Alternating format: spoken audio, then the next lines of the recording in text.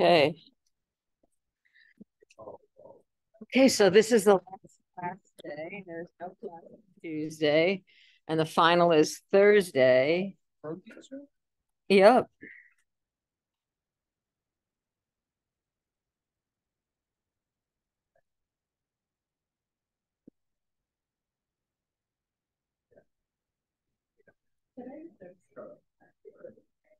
All right, so I have a few things to tell you. The first thing is that I'm going to post the instructions, basically page 1, up for the final. Oh, it's on the bottom though. Did I bring it up to the top? All right, so I posted it.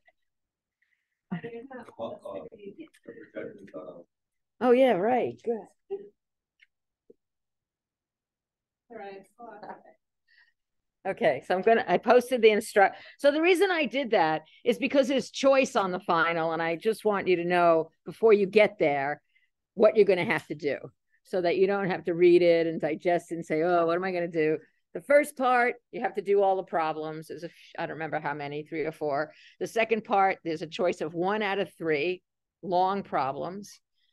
And then there's like something like 16 out of 25 that are kind of more multiple choice, but they do involve some calculations, some of them, and they're arranged from the most recent material to the earlier material. So it might be good to look at some of the later questions first, because you may actually find them easier than so it's just up to you. So that's posted. I will post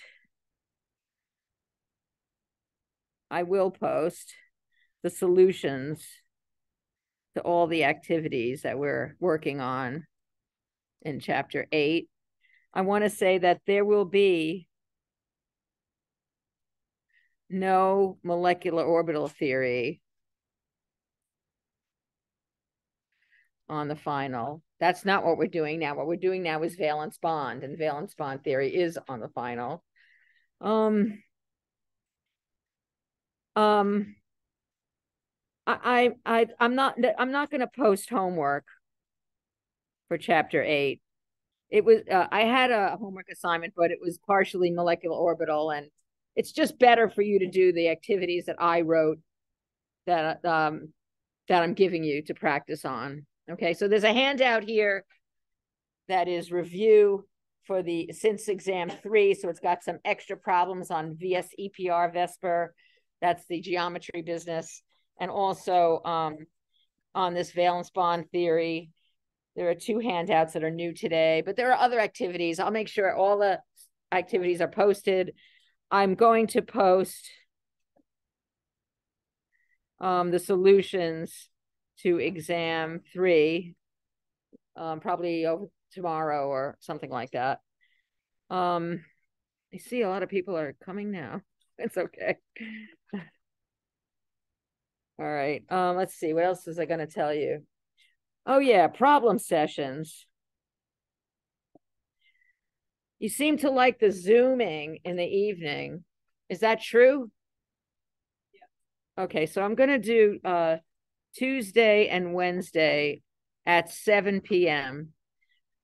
And I would appreciate it if a couple of you might email me an hour or so before. Although last time, for some reason, my phone was off, so I didn't even get the emails that I didn't show up to the meeting. But anyway, I'm sorry. Hopefully I won't do that.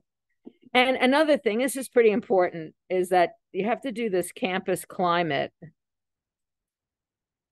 evaluation of this course. I would appreciate it if you did that. I'm supposed to do that, to tell you to do that. So here I am doing it. Does anyone have a question about the mechanics of the end of the year, or, as far as like, I don't know. Well, you have, yeah. Yeah.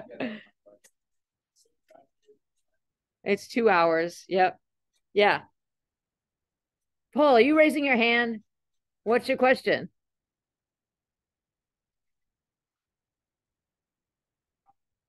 Oh, yeah. Bring the gotchas to the final.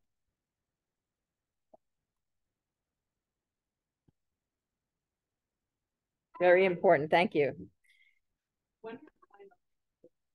I don't know. I'm sorry. I just don't know. They'll probably do like the 27th or 28th or something. Yeah, it's after Christmas. Or maybe not, because the term is ending a little sooner this year. You know what? I'm sorry. I probably will know it by then. I won't wait that. I don't think I'll wait that long to post it. I don't have that much grading to do except the final. In past years, I've had lots of lab reports to grade, but not this year. Okay, so we're up to the last type of orbital hybridization that I'm teaching you about. So far, we have had two types. When you have four groups of electrons on an atom, it forms sp3 hybrids, four of them. When you have three groups of electrons, and remember, multiple bonds are one group, lone pair is one group, you will have three sp2 hybrids. We'll do a lot more on this later. But the hybrids I'm telling you now form when an atom has two groups of electrons. And I'm going to give you this very classic example. This is acetylene. This is what the torch is, acetylene torches. This is the fuel that they use. And you could see from what I'm showing you here that you have, there's your one group, and this is the second group. So you have two groups of electrons on this carbon, but you also have two groups on this carbon. Okay, now we're going to start to do this all the time. We're going to start to treat all the non-hydrogen atoms as something that has an orbital hybridization. So we will be able to figure out all the hybridization in a molecule. Hydrogen, we never do this to, right? Because hydrogen always just has a 1s. It has only a 1s, and that 1s will overlap with whatever hybrid orbital is next to it from the other atom. Okay. So anyway, here we are, acetylene. I lost a bond somewhere along the way. So each carbon has two groups of electrons. And they will end up forming these sp hybrids. These are from 1 to s. Oh boy, it's starting early today.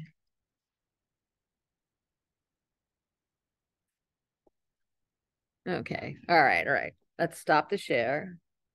It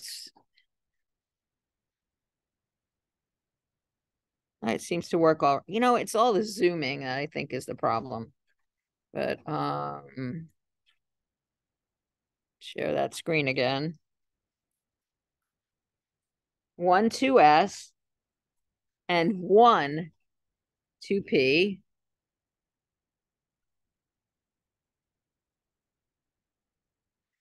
And you will get two sp hybrids.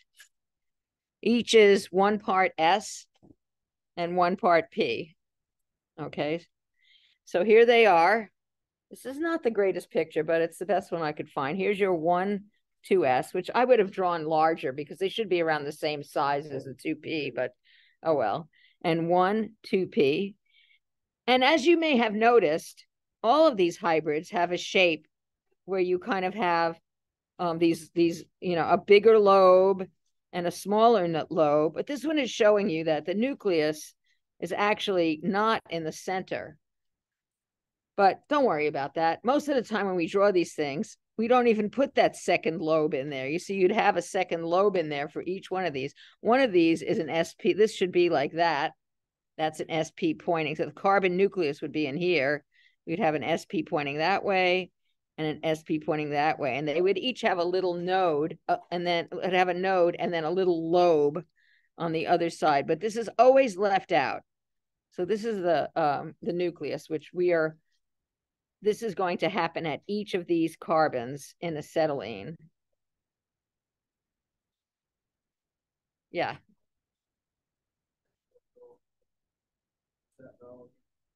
What do you mean, where does it go? It's combining with this. And it's like these are like the daughters or sons of S and P. Could make a movie by that title. Right? So the thing is, I've been telling you about these hybrid orbitals, the 4 sp3s, the 3 sp2s, the 2 sp, but all the books draw them the same. Like the 4 sp3s, they draw them like this. And there's always a little lobe on the other end, but they don't bother with it. So it's basically you have 4 looking like that. SPs, well, they kind of draw them with the same look, but they just put them at 120 degrees, whereas these are at 109.5. These are 120.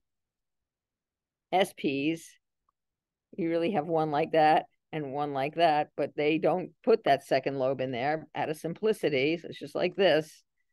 And so this is 180 degrees. The thing is, they don't really all look the same. The sp3s are more elongated.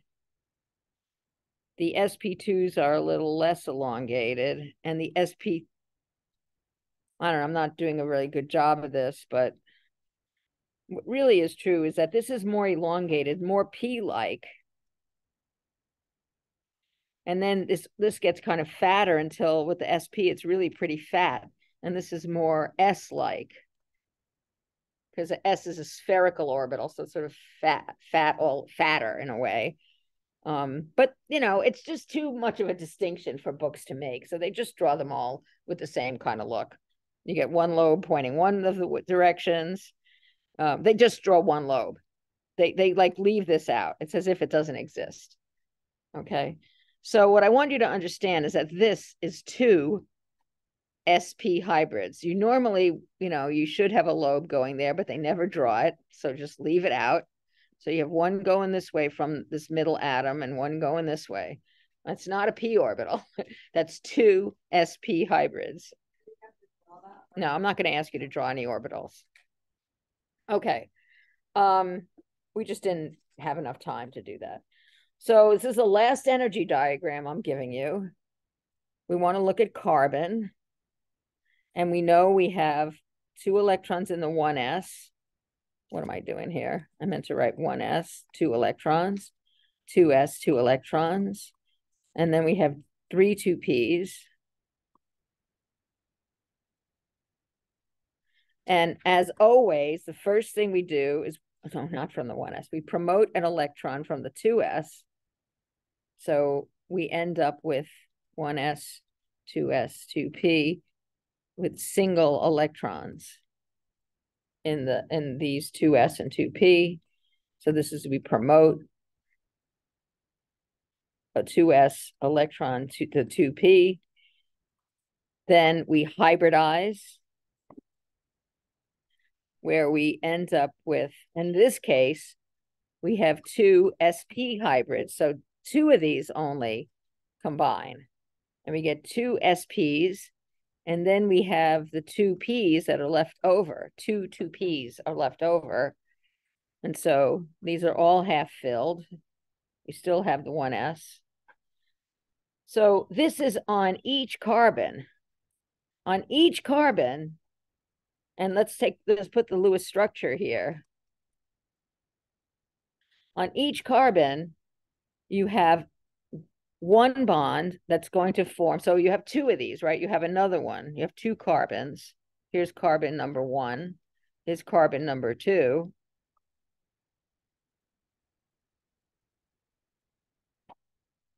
So for each of them, one of them is going to overlap with a hydrogen. So it's going to overlap with a 1s on hydrogen. Okay? And that's the same here.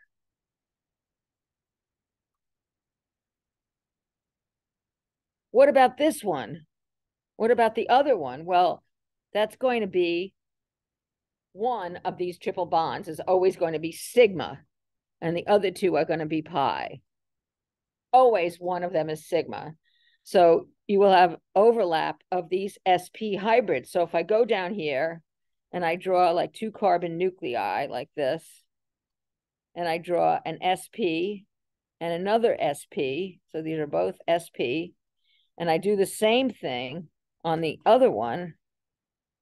So what I have, these dots are the carbon nucleus, right? This is the sigma bond between the SPs that forms the first of the triple bond.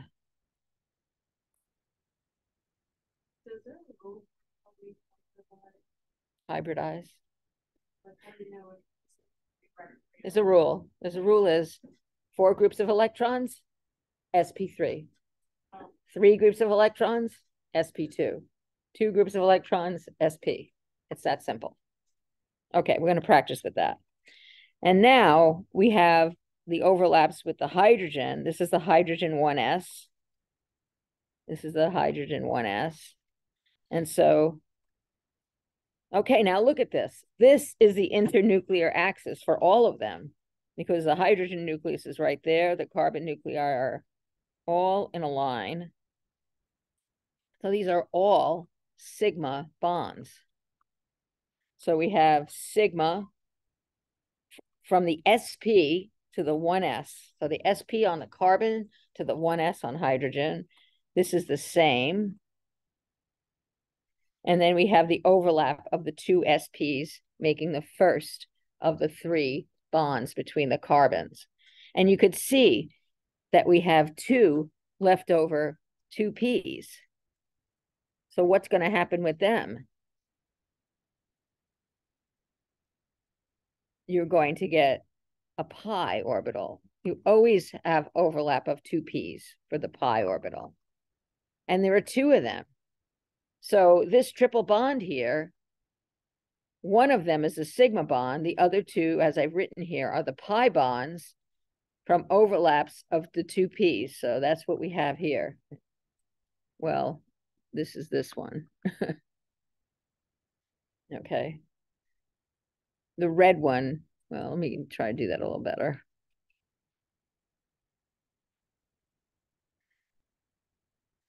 So this one was the sigma, sp, sp, and then we have pi, 2p, 2p for these, for this one and this one. Okay, so but that, so we have, this is only the sigma bonding that I've shown you here. Now, if I take, I'm going to make another drawing. It's just easier to put it on a different drawing. I'm going to take those 2 carbon nuclei and put them down here. And now when you formed, when these sp orbitals formed, it only makes sense that the p orbital in this direction would give sps in that same direction. So you have leftover p orbitals that are like this and coming out, coming out forward. So the one that was in this direction has already been used. So what we have then, if we go down here, is we have a p orbital like this left over, and then we have a p orbital like coming out of the paper and then going back. Not very good drawing, but okay. And you get overlap here for one of the pi's and overlap here for the other one. And I have nicer pictures, which I've given out. And what I'm going to do is I'm going to shade this orbital so you could see that this one is different from the other one.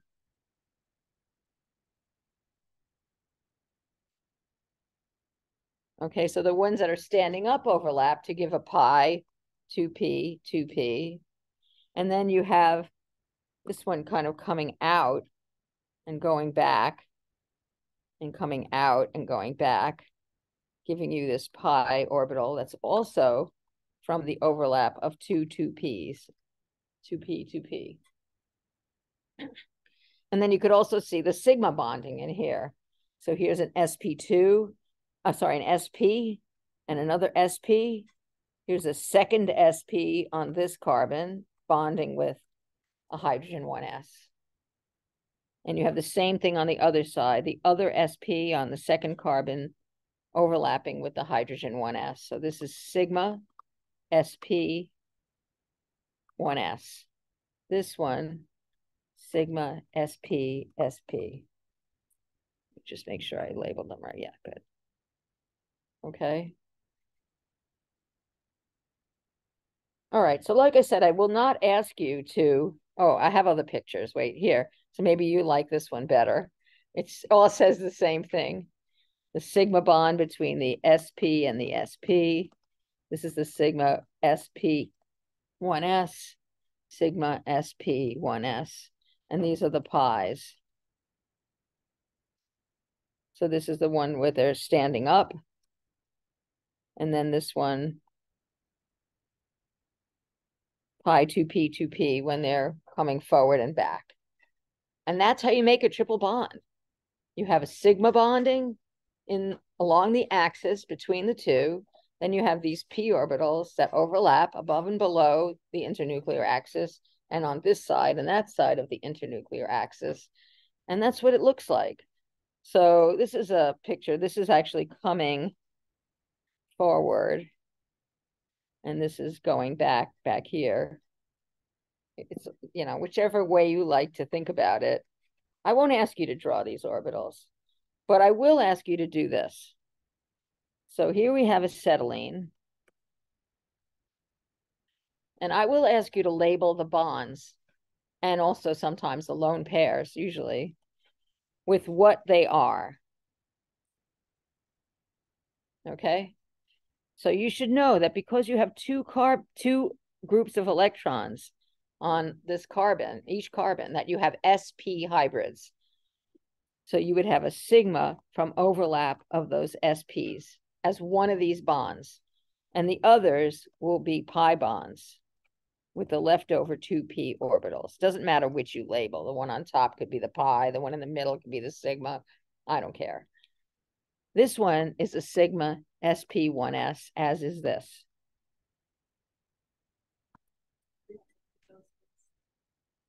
Those things. You have to do what I just did here. That's what I'm going to expect you to do. So what our goal is really to be able to look at the Lewis structure of a standard garden variety molecule and figure out for each of the bonds what type of bond it is, all right? What type of bond it is and what the overlaps are. So we want to be able to do that. We want to look at any Lewis structure and label all the bonds with the type of orbital and what overlaps. With the type of bond, I mean, pi or sigma, and what orbitals overlap to form it.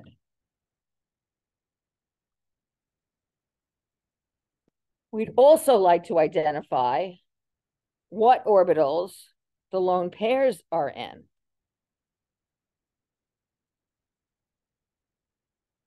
Okay. And we would like to do this without those energy diagrams. We want to get away from that. I'm not going to have any of those energy diagrams on the final. So what we have to do is we have to start by looking at each atom, not hydrogen. Hydrogen always is going to form a sigma bond with something. So you're never going to, hydrogen only has one bond. It's always going to be a 1s involved in the bond. So we're going to start by looking at the number of electron groups on atoms other than hydrogen. If you have 4 groups, then you have 4 sp3 hybrids.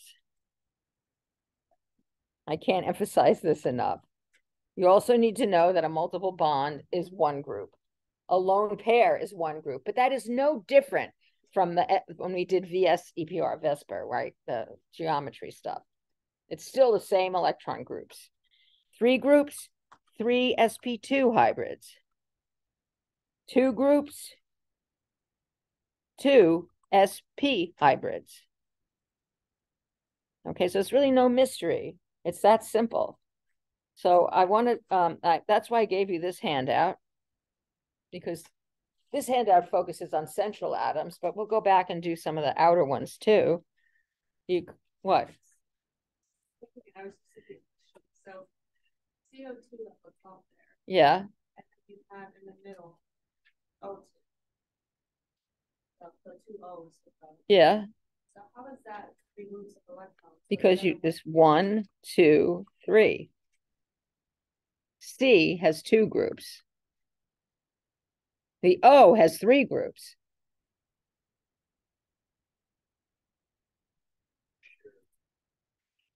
One, 2, 3 on the O. So what is the hybridization at the O going to be? You're only talking about whatever you're. Right. So we've been dealing with mostly the central atoms, but I'm going to show you that for the central atoms here, this all works. But I'm also going to look at the outer atoms here as well. So after I finish the central, I'll come back. So here you have 1, 2, 3, 4 groups. 4 groups of electrons. That's a tetrahedral electron geometry. That's 4 sp3 hybrids on the nitrogen. Carbon, same thing. 4 groups of electrons. For the 4 bonds, you have 4 sp3 hybrids on that carbon. Oxygen, 2 of them are lone pairs, but it doesn't matter. 1, 2, 3, 4, sp3. 4 groups is always sp3. And 4 groups gives you 4 sp3, right? Because we have orbital arithmetic. 1, 2s plus 3, 2p equals 4 sp3. 1 plus 3 equals 4. Okay? Now, HCl, the chlorine is what this is pointing to, has 4 groups of electrons. So the hybridization of the chlorine is going to be sp3. Notice I'm not paying any attention to hydrogen at all because it's always 1s, always 1s. If we move on to this example, what's the hybridization at that carbon? How many groups? 3. So it's what? sp2. You could think about it as S1P2 and just add up the 1 and the 2 and you get 3. So, how about this oxygen? You have 1, 2, 3. So that's sp2. Okay, now I'm going to do some of these because you can see here that you have a difference with the outer. I'm going to do that later. I'll come back and do that later. Here, each of these oxygens has 3 groups. 1, 2, 3. So sp2. The boron has this weird property that it can be accommodated by only 6 electrons. That's 3 of these 3 bonds. We have 3 groups of electrons. That's sp2. Okay. And here, carbon has 2 groups of electrons. What is it? sp. 2 groups, sp. Okay, now let's look at some of the outer atoms. All right, so now we can figure out the hybridization at the outer atoms too. All right, do we have to worry about anything in this molecule? The outer atoms here are all hydrogen. They can only have a 1s, so that's done. Same with the NH3, same. Here, water, same. HCl, there's nothing to do there. There's nothing to do with this one, with the 2 H's and H2CO. Again, just H's. But here now we have something else going on. Let's look. Oh, we already did the 2. Yeah, these are all have 3 groups, so this is all done. But let's do this one. We have the outer atoms here.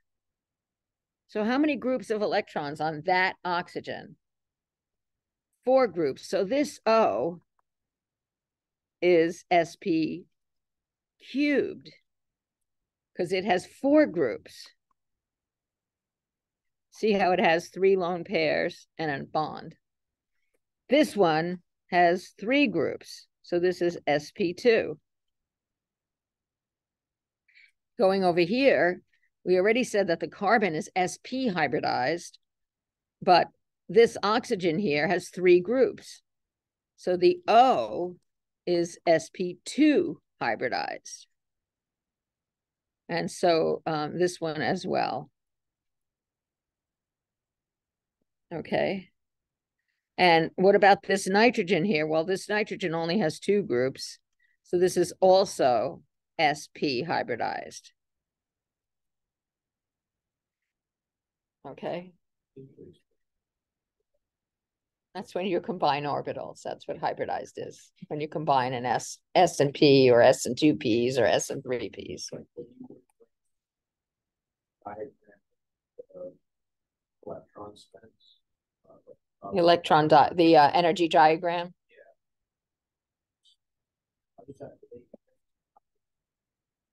Well, so if you need 2, like this example here, you need, so you only choose one of the 2 Ps along with the 2s. So you circle 2 of them here. That gives that gives you these 2 hybrid orbitals here. Back when we did C2H4, we had 2 hydrogens on each carbon. We would circle 3 because the number of groups tells you the number of hybrids, right? You always have 1 2s, so you just pick the number of 2 Ps that you need, right? So sp3 gives you 4 orbitals. You would circle the s and all 3 Ps. sp2, you would circle the s and 2 of the Ps. Exactly. You don't use the core electrons. It's all about the valence electrons. Okay, so there's this exercise that I'm going to go through. It's very similar to what we just did. So we're going to write the Lewis structure for each of these. So we have SeCl2. Selenium is right under sulfur in the periodic table. So it has 6 valence electrons. Oh, this is, yeah, activity 6. So which handout is this? I think it's this. If you don't have one, I have a bunch of here. The first, chapter 8, activities handout. I gave it out last time. You need one. Anyone else need one?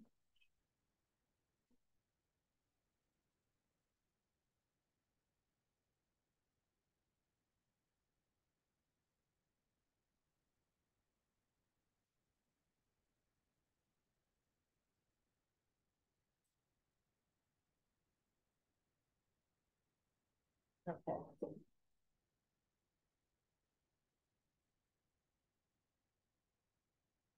SeCl2 has 6 valence electrons, and there's 2 Cl's. How many valence for Cl?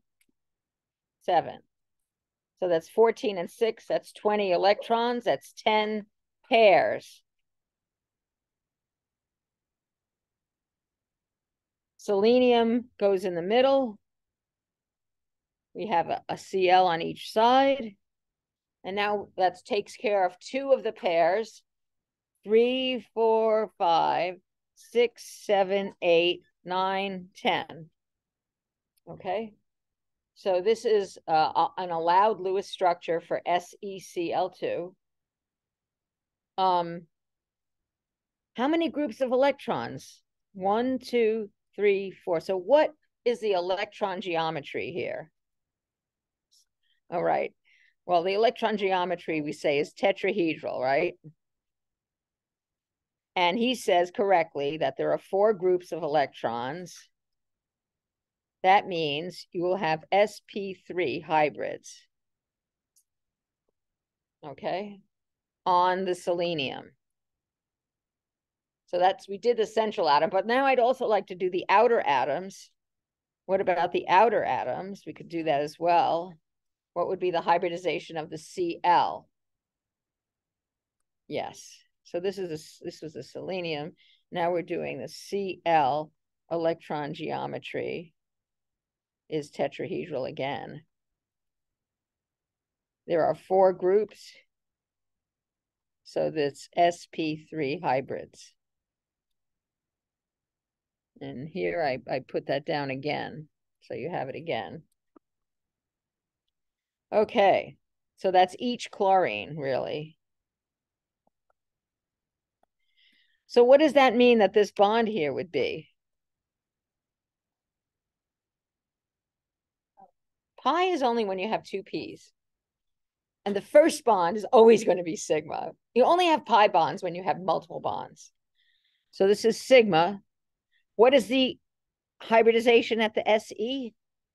It's sp3, so that has to be what overlaps. And Cl is also sp3. Now, what orbitals are these lone pairs in? Well, it's whatever we said the hybridization was at that atom. That's where those lone pairs will be. Yeah.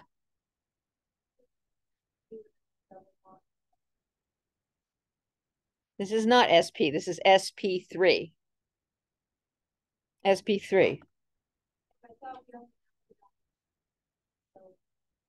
No, that's not true. That's not true at all. We did methane last time. It's all single bonds. It's all hybrids. We always hybridize. If we have 4 groups, it's sp3. If we have 2 groups of electrons, it's sp2. If we have 2 groups, it's sp. Yeah, we hybridize all of them. Okay. Yeah, they're in sp3 because that's the hybridization of the chlorine. So all 3 of these are lone pairs in sp3. And of course, this is the same on the other side. Sigma, sp3, sp3. And these lone pairs, like these lone pairs, are all in sp3 hybrids because that's all there is there.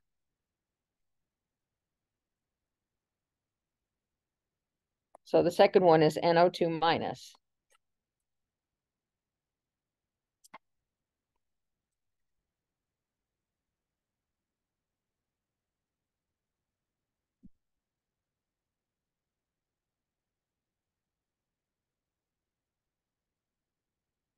So this is 6 valence electrons times 2. This is 5, and then we have 1 for the extra charge.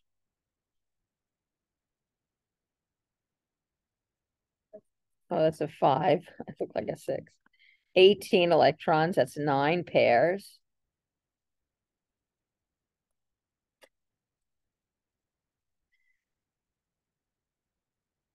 Okay, so we have 1, 2, 3, 4, 5, 6, 7, 8. What do I do now? Yes, central atom. I do not make a multiple bond until I have to. And now I have to because I have no octet on this nitrogen. So I will take a lone pair. And now I'm going to ask you, is this molecule linear? Yes, it is not linear. It looks linear. How do I know it's not linear? Why isn't it linear? It has 3 groups of electrons. 1, 2, well, I should draw it on the real version, the correct version. 1, 2, 3 groups. So what is the geometry here? Trigonal planar.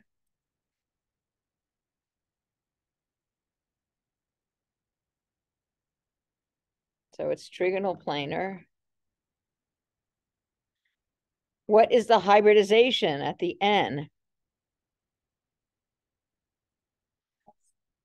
sp2, because there are 3 sp2 orbitals and we need 3 equivalent orbitals to make this shape work.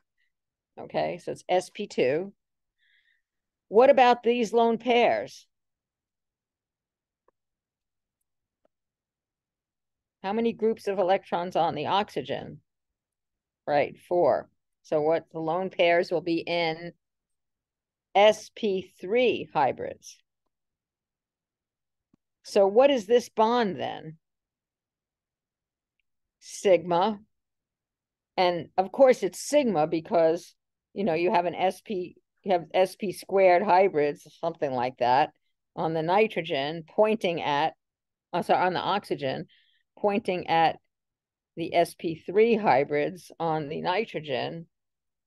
And so this is the internuclear axis, and that's where the overlap is. But always when you have a single bond, it's always sigma. And it's sigma, what is the overlap here between what? sp3 and sp2, right? Because the S is sp2 on nitrogen and sp3 on oxygen. So the sigma sp3, sp2. Where's this lone pair here? That's sp2 because that is the hybridization at the nitrogen, which you have already determined, because you have 3 groups of electrons. Okay, now. Yeah. We're going to do a lot of examples of this. So the hybridization is sp2 on the night. All right, so now we're on this oxygen, which also is sp2 because it's got 3 groups of electrons. So the lone pair will be in an sp2 hybrid. Now we have 2 bonds here. One of them is a sigma. Sigma from overlap of what? sp2 and sp2, because we have 3 groups of electrons on this nitrogen and this oxygen, okay? What is the other bond? Pi bond from the leftover 2 p's, because when you make sp2 hybrids, you haven't used the 3rd p orbital. That's left over for pi bonding, and that goes above and below the line of connection here. So that makes it a pi bond. So, I mean, this is not, you get the hang of this if you practice it. So you have to practice it. So let's see, we have CO2. Okay, let's do CO2.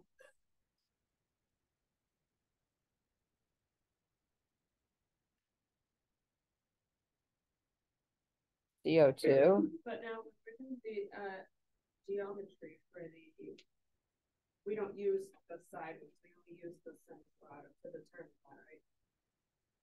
Like, you know how we're doing the groups? She's asking if we always determine the geometry only from the central atom. Sometimes you have more than one central atom, and then you will determine the geometry at each one. Yeah. So carbon dioxide, we've drawn this Lewis structure many times. This is that's the one that's considered the Lewis structure for CO2. And what type of hybridization do you have at the carbon? 2 groups, sp.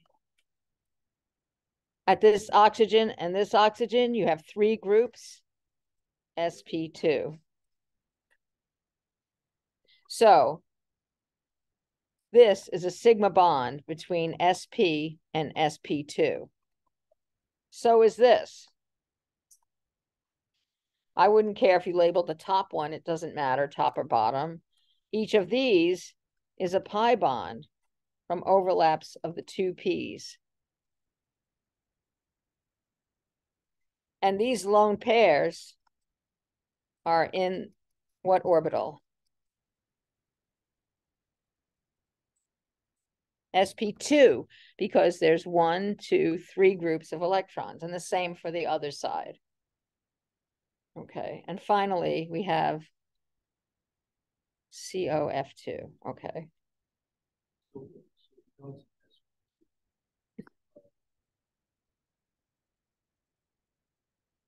That's right.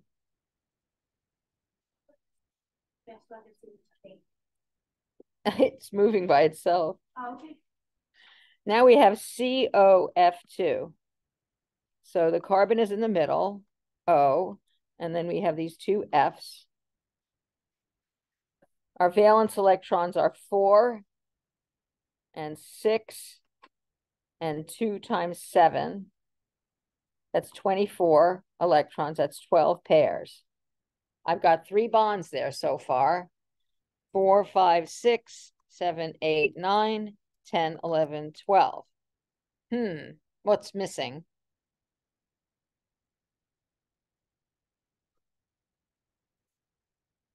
Yeah. So actually, I'm going to take this lone pair and make a double bond. And I can see that my geometry is trigonal here because I have 3 groups of electrons on that carbon.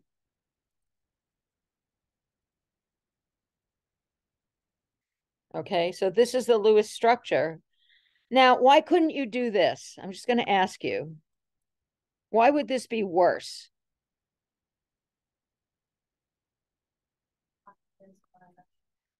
That's right. If I did this, no, actually, fluorine is more electronegative. Oh, yeah, if I did this, 1, 2, 3, 4, 5, 6, fluorine would be +1 here. Oh, would it? 1, 2, 3. Yeah, because its valence is 7. It'd be 7 minus 6. That's valence minus actual. Because it has 1, 2, 3, 4, and half of each of these bonds. Okay. The oxygen would be -1, and the fluorine here would be 0, and so would the carbon. But over here, the formal charges are 0, 0, 0, and 0. That's far more desirable than putting a +1 formal charge on the most electronegative atom in the periodic table. So that's why this would be a better, so that's just a little review of what formal charges can give you. But anyway, in terms of the hybridization, at this carbon, we have 3 groups. What is that going to give me for hybrids? sp2. Thank you, someone in the back for answering. What is the hybridization at each fluorine? How many groups? sp3.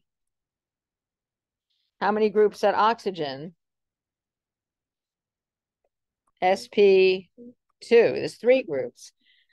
All right, so the lone pairs here are in sp2. These lone pairs are in sp3. Same here. Okay, so what about these bonds? So I have this bond and this bond. The first one is a sigma, and now the oxygen is sp2, the carbon is sp2, so it's from overlap of the sp2s. The pi, as always, is 2p, 2p, with that leftover p on each one, because you had sp2 hybrids. I didn't write it down, but you have sp2 here as well. So there's a leftover p orbital. What is this bond here?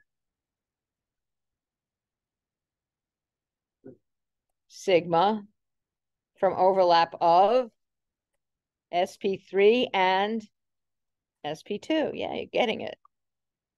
Sigma, sp3, sp2. Okay, that's how you do it. This is actually, I think, one of the easier to actually do it. Maybe not to understand it totally completely, but to actually do it. Yeah, she asks, when you have a double bond, we're always going to have a leftover 2p. Yes, when you have a double bond, you will have 1 leftover 2p on each of those atoms. When you have a triple bond, you will have 2 leftover 2p's on each atom, a triple bond. Only 1 bond is sigma, the other 2 are pi. That was, remember, back in acetylene, where we had only used, we made sp hybrids. When you make sp hybrids like we did here, the double bond is 1 leftover 2p. A triple bond means you have 2 leftover 2p's. Look back here. These were the 2 leftover 2p's in acetylene. That's how you formed the 2 pi bonds. Okay. Now, take out this sheet. This is activity 7. And here is a new little twist that I have to tell you about. It's always a little twist, right? So the little twist is that a lot of times in courses, like organic chemistry especially, and in Chem 104 and other places, the structures don't always have the lone pairs. They won't show you the lone pairs. Once you leave Chem 103, you're really not going to see them anymore. It will be assumed that you know that they are there. So, how do you know if a lone pair is missing? What do you look for? Octets, exactly. So on this carbon, does carbon have a full octet here? Yes. Does nitrogen? No. So you know that there's a lone pair there that isn't showing up.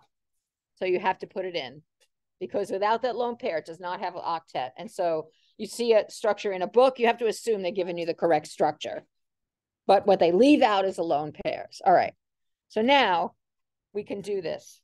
How many groups of electrons on carbon? We have already said, well, I don't know if we already said, but there's two, the triple bond and then the single bond. What is the hybridization at the carbon then? It's sp. How many groups on the nitrogen? See, if you didn't know that a lone pair was missing, you'd get this wrong. You'd think there was one group, which is not. But now we'd have the lone pair. There's two groups. So what's the hybridization? sp. So now we can say that the first of these bonds, or one of them, is a sigma from overlap of the sps. What does that make the other two bonds? Pi. And what do pi bonds always form from? That's it. What is this lone pair in? sp, because that's the hybridization at that nitrogen. I'll write it down. Okay, and this bond, what is it then? From overlap of the other sp and the 1s on the hydrogen. That's it. So now let's work on some of these. Okay.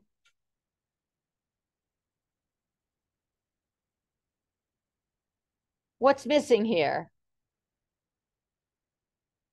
A lone pair, because you need to have a full octet. You could put the lone pair over here. It's, I'm just drawing it over there because I know that it's 120 degrees because it's three groups of electrons, but you could certainly solve this problem without putting the lone pair at the right angle. Because what I'm asking you is like, what are all these things? What's this? What's this? What's this? What's this? And what's this? And what is this? So that's a lone pair. What is the hybridization at this nitrogen? 2, right, because there are 3 groups of electrons. The lone pair and the other two, the double bond and the single bond. What is the hybridization at the carbon here? How many groups? No, it's sp2 because there's 1, 2, 3. Okay, 3 groups, sp2. Now you know everything you need to know. So what is this bond? One of these bonds is what? Sigma from overlap of sp2 and sp2. What is this bond here? This one, the sigma, yep. I always put 1s last, but it doesn't really matter. Same here. What about this one? sp2, 1s. And what about this one remaining here? It's got to be a pi. 2p, yeah. This lone pair is in sp2. Okay, yeah.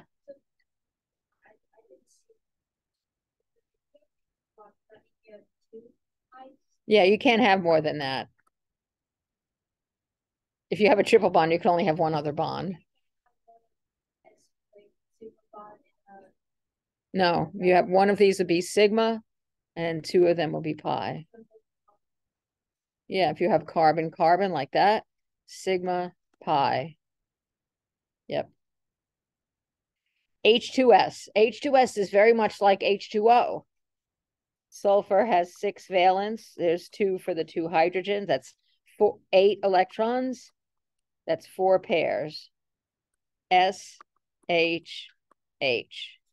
1, 2, 3, 4. What's the geometry at the sulfur? What's it called? Tetrahedral. So really I should draw it sort of, it's not a linear molecule. It's like, you know, it has the 2 rabbit ears, whatever you want to call them, and it's got your hydrogens over here. What is this bond angle between the H, we call it the HSH bond angle? You could think about it. You know what it looks like. It's just the same like in water. It's bent, but what's the angle? Well,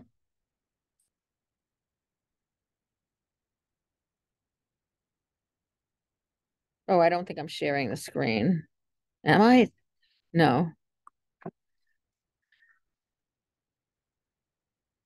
Oh, wait, I have 2 of them. It's not good.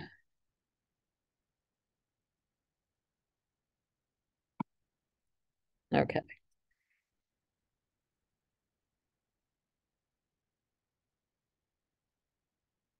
What did I ask? Yeah, what is that bond angle?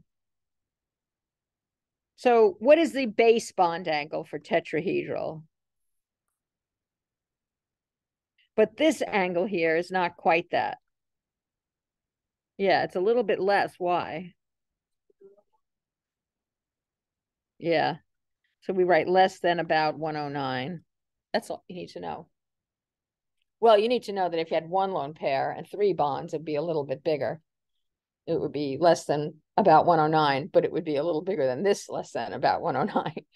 But anyway, all right, that's just neither here nor there. So what is the hybridization at that sulfur? sp3. So this is a lone pair in the sp3. So is this, and what's this bond? Which is the same as this one.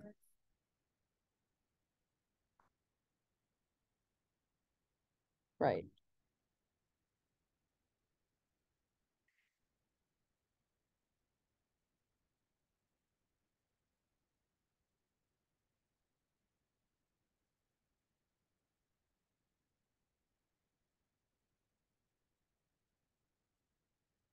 All right, I'm going to talk about something else for a few minutes, and we're going to come back to doing these examples, okay?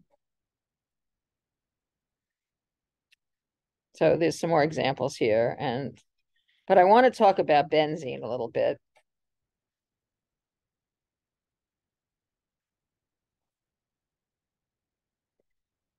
Okay, so this molecule here, it's gonna be fun to draw. This is a very famous molecule. It's called benzene, carcinogenic. Back when I used to work in the lab in college, it wasn't carcinogenic back then. No, we didn't know it was carcinogenic. So I remember getting some benzene on myself back in those days. Here it is. It's nice. However, you need to have 2 different resonance forms. Notice that, look at the position of the double bond and how it changes. So you could see that in the structure on the left, you have double bonds here, here, and here. In the structure on the right, you have them in the other position. And that's because you really need both of these to describe the bonding in benzene. Benzene is very common. You have benzene rings all over organic chemistry, and they don't draw them the way I've drawn them. This is how they draw them. First of all, you have to know that every vertex is a carbon. And then instead of putting double bonds in there, they put a circle, because that indicates that you have sort of incorporates both of these resonance forms, those electrons from that double bond are really spread out over the whole ring. But let's talk about the bonding here in benzene. What is the hybridization? You can go to the end of this, the last page of this handout, and it has a nice picture of benzene. What's the hybridization at each carbon? Count up. How many electron groups are there? Anybody else have an opinion? Because all I hear is Veronica. Yeah, there's 3 groups. So it's sp2. So each of these carbons has an sp2 hybrid. Oh, I'm saying because I want to draw it. Do I really want to draw it? I don't think so. I'll just do one vertex. So we have a carbon, right? And then we have sp2, sp2, and sp2. And then here's another carbon, and it has sp2, sp2, and sp2. Then we have hydrogen. So there's a hydrogen here. There's a hydrogen here. So, but within the ring, we have all these overlapping sp2 hybrids, which are hard to draw. So we have a carbon atom here. That's the nucleus. Carbon atom, carbon atom. So we have all of this sigma sp2, sp2, sigma sp2, sp2. So basically, each one of these bonds, each one of these, the first of the double bond here, these are sigma sp2, sp2, sp2, sp2, all around the ring. All right. And because of sp2 hybrids, or because there's 3 groups of electrons, we have a trigonal planar geometry. That makes this entire molecule planar. Benzene is a flat molecule. So everything that I'm talking about is like C, C, C, C, C, C. These are all sigma bonds, and the hydrogens are also in the plane because they're part of that trigonal planar geometry. So this is all in a plane. So what do you think? Where do you think the leftover, we have a leftover p orbital, right? We have sp2. So we have one leftover p orbital on each carbon. What did you say? Does it come up? Yes, exactly. The leftover p's are like this. They're away from the plane. They're pointing up and down. And in one resonance form, you have overlaps. Well, let me draw the others. Let's see. You have this, and then you skip a couple here. Then you have these 2. Then you skip, and then you have these 2. But the other resonance form has the p orbitals overlapping, the other p orbitals overlapping.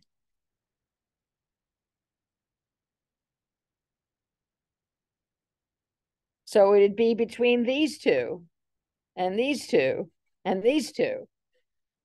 Now, that shows a real weakness with this theory. The weakness is that you need to have 2 pictures for one molecule. The heck did I do here? Okay, it was nice before, but that's nice again.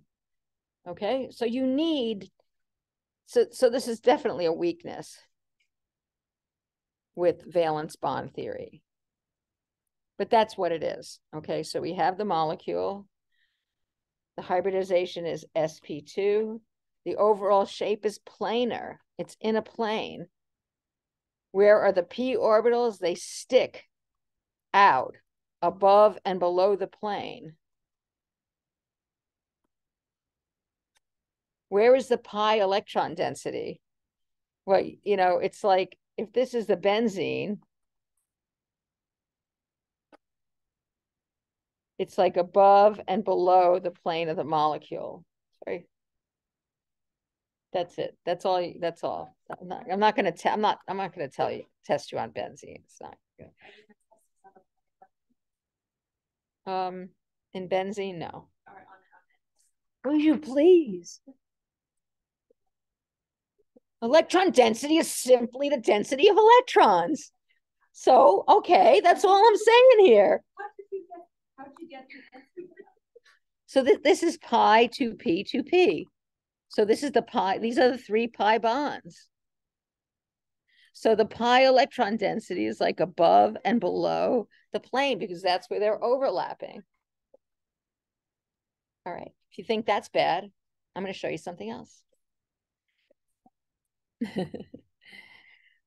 I'm going to show you, this is not on the final, but I want to show it to you anyway. These are the molecular orbitals of benzene. This is a theory that is actually believed to be true in benzene. So this is the valence bond picture that I just showed you. And we know that these p orbitals overlap above and below the plane. In molecular orbital theory, that's exactly what you have. You have an orbital for the entire molecule. These are the orbitals for the entire molecule that you fill with electrons. And you could see that's above and below the plane in that MO. Anyway. That's because the p orbitals are sticking up above and below the plane. And so their overlaps are above and below the plane. That's nature for you. What time is it? All right, so let's do some of this practice. Where are we?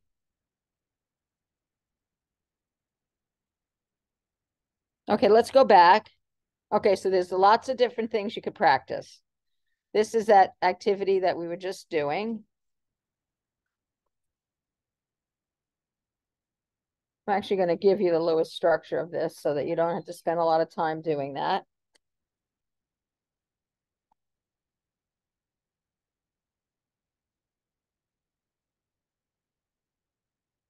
So what I would like you to do for all of these, first of all, figure out where the lone pairs are, if they're not already there.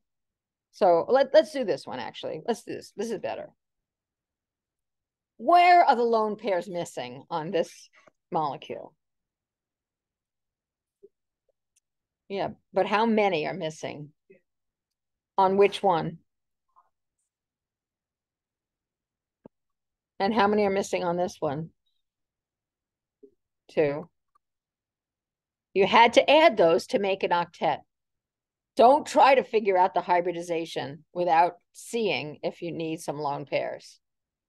All right, now that you have these lone pairs, you can go through and figure out what the hybridization is. So let's call this carbon number 1, carbon number 2. Carbon number 1, what is the hybridization? No, oh yeah, sp3. Carbon number 2, sp2. What about the oxygen? sp. Oh, right. sp and 2, oxygen number 2. Yes. So now, what would the overlaps for this orbital be? What type of, bond? What type of bond would this be? Sigma from overlap of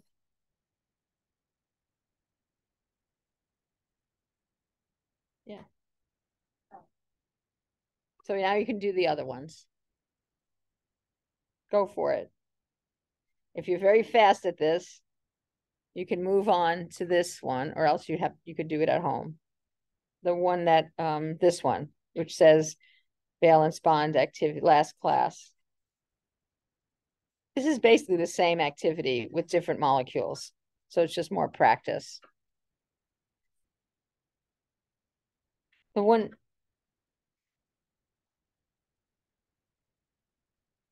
So you know where we are, right? We're on page 8, I think, of activities for chapter 8. It's activity 7.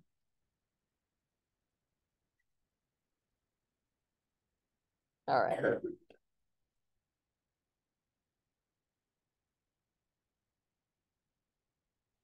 Get your materials. You have it.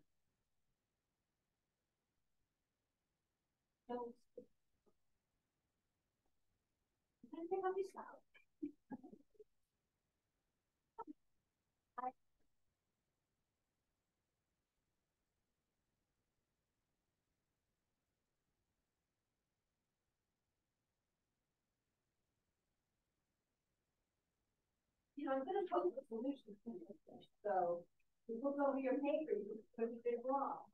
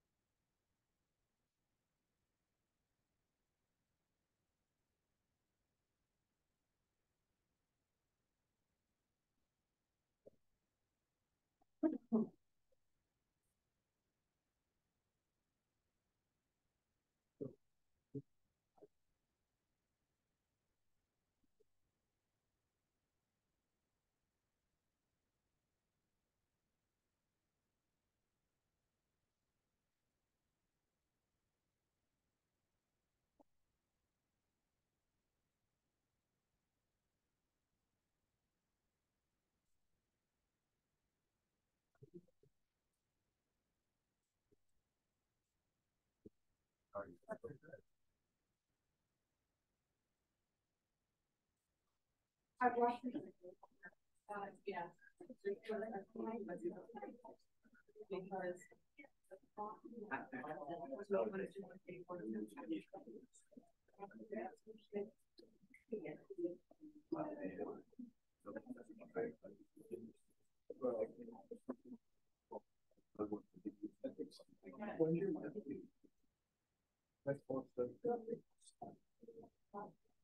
Yeah.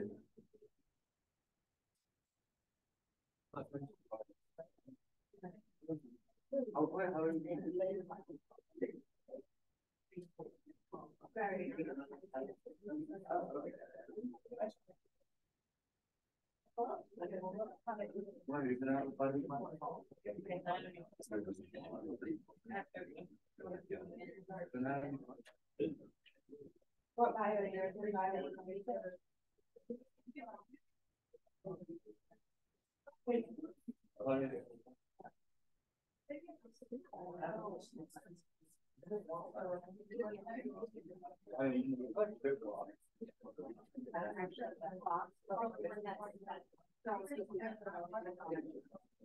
Like 101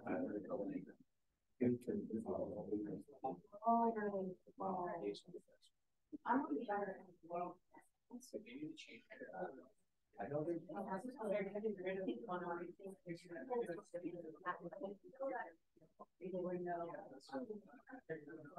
This is the last year.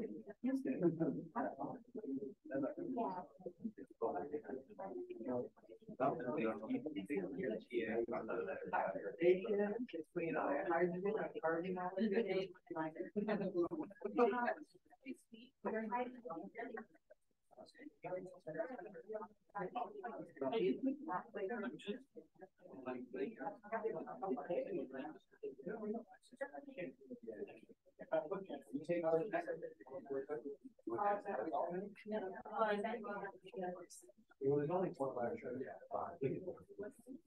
Yeah. There's 3 classes. So,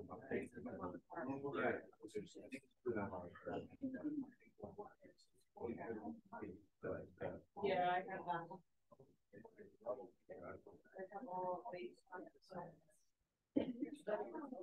That's your last semester. I'm thinking physiology, statistics, and another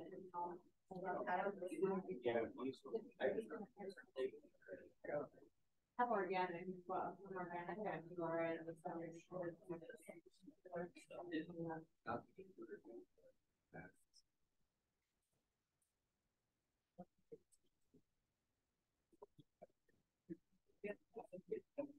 Yeah.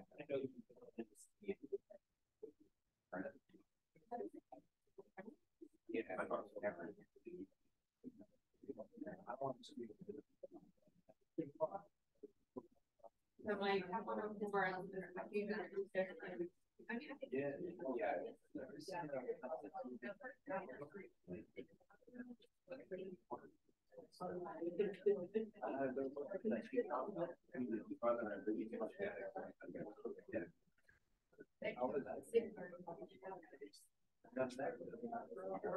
Skill space is upper echelon.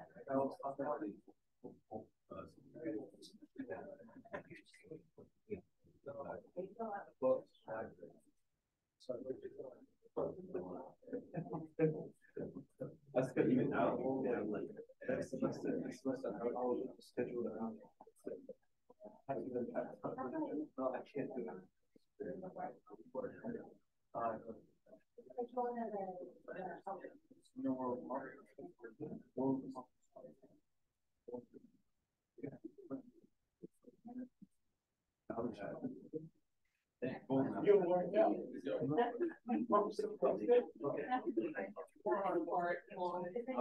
It's like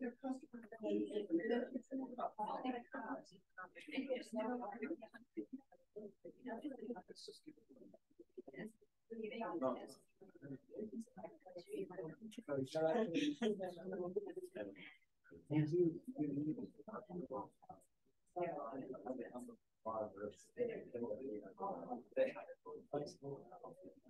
you.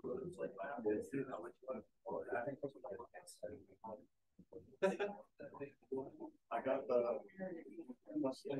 All right, why you got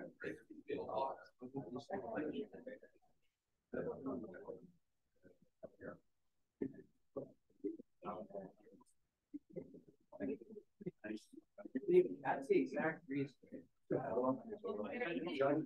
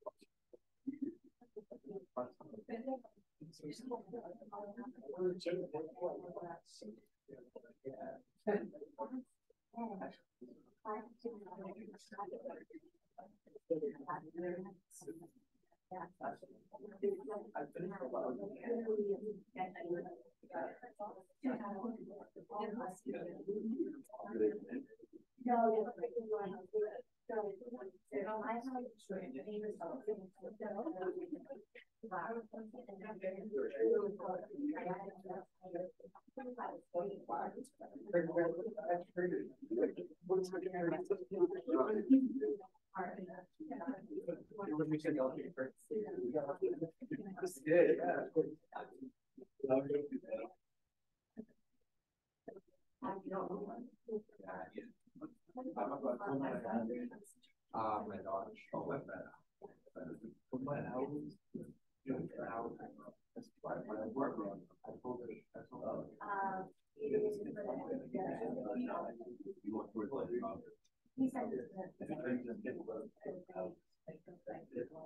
And I just had like.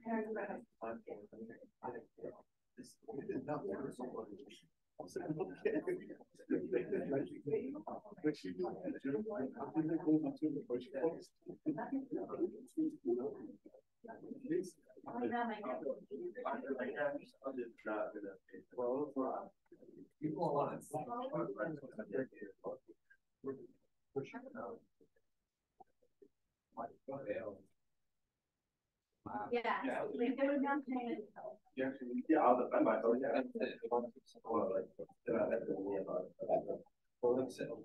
They want to bring that back up there, so that's good.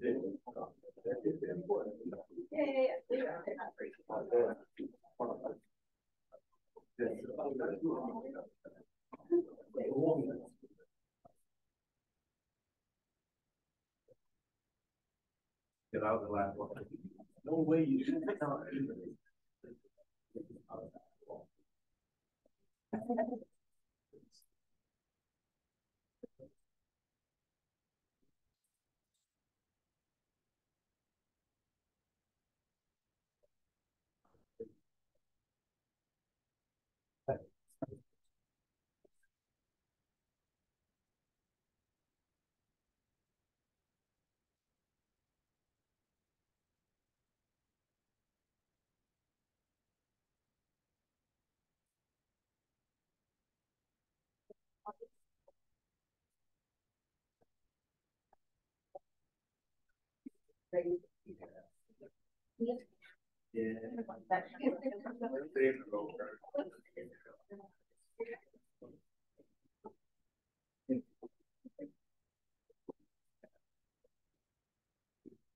Oh, you gotta take.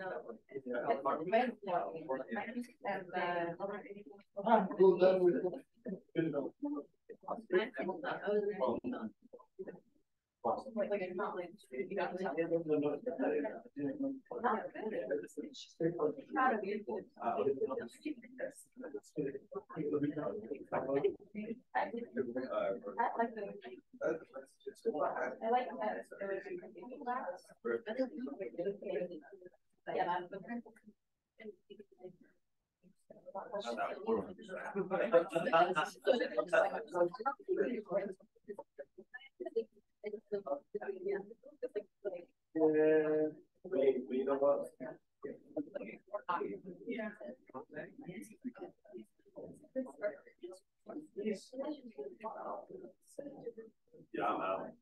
Yeah, I got it.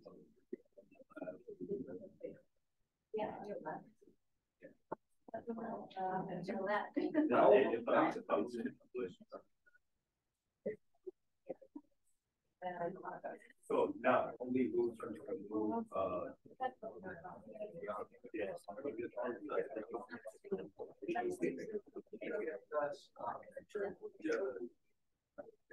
linear.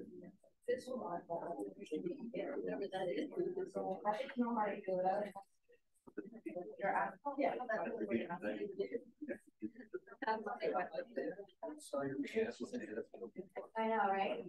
Yeah.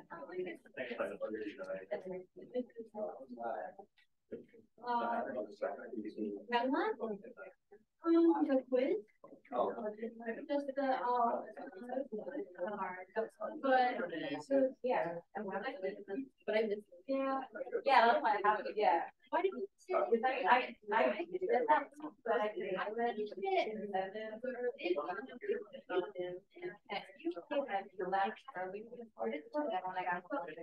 It's so lengthy. Wow. and that's the game's part.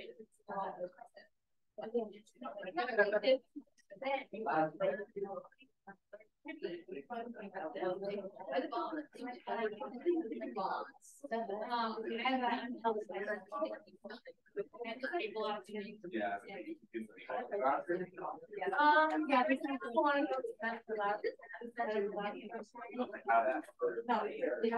No, because I like going down to the but I want to do like tell me about it. And I thought about they were I need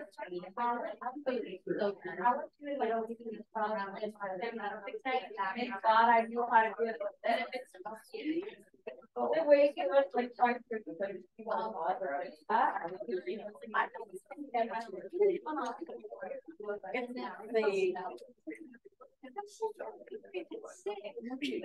you're getting your you're putting some energy in what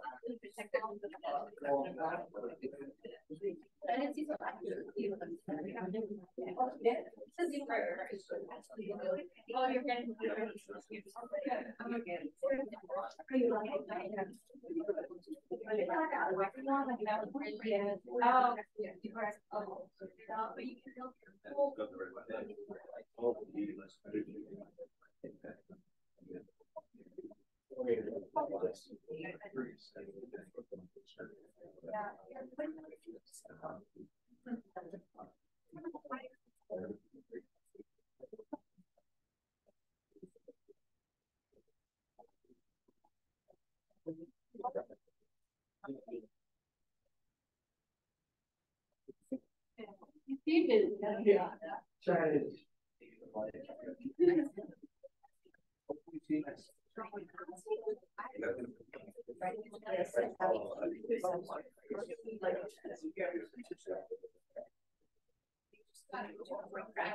This one.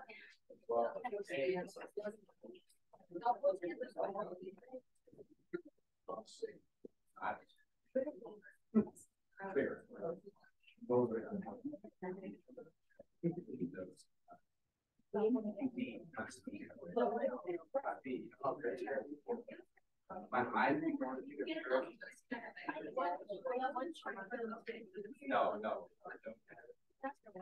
I worked in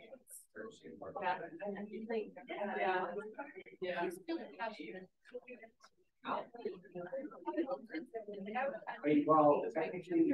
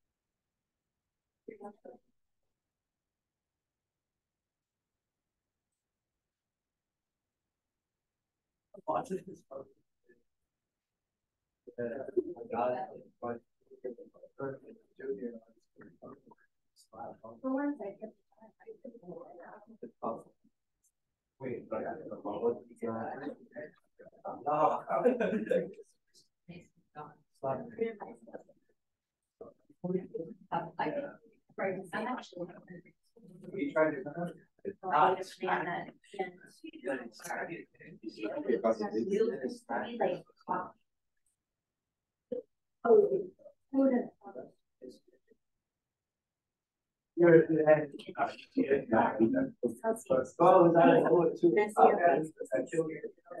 I don't have a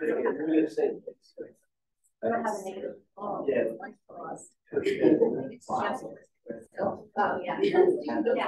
Oh, yeah.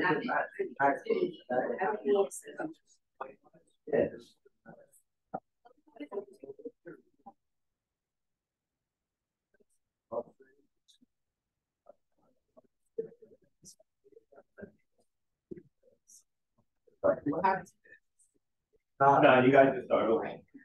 Start over. And it's not so. Yeah, I think that like.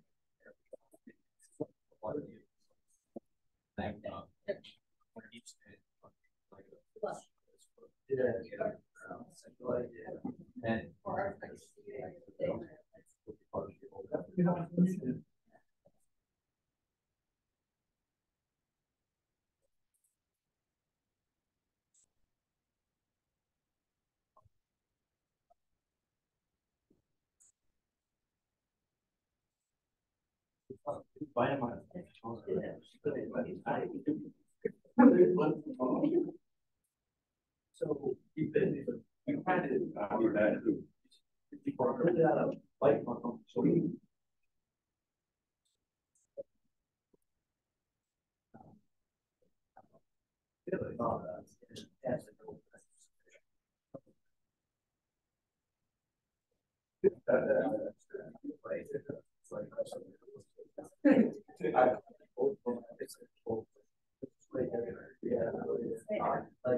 they're the same. When you're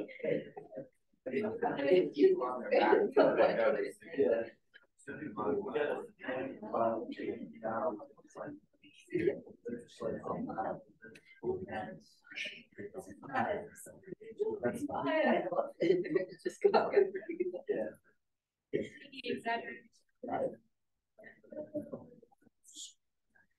That's bad. And you feel yeah.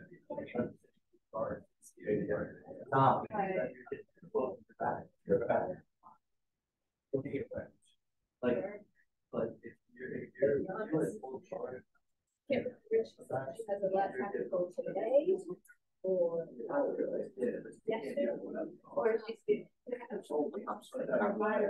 Oh, you mentioned she's taking yes, yeah. I'm the father. Yeah,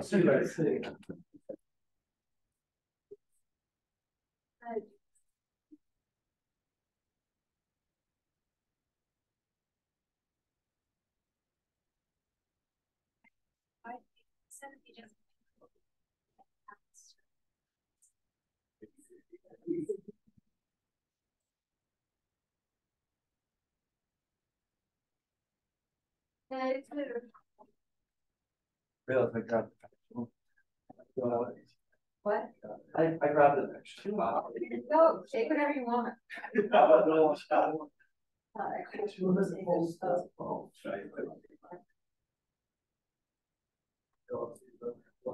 Yes, sir.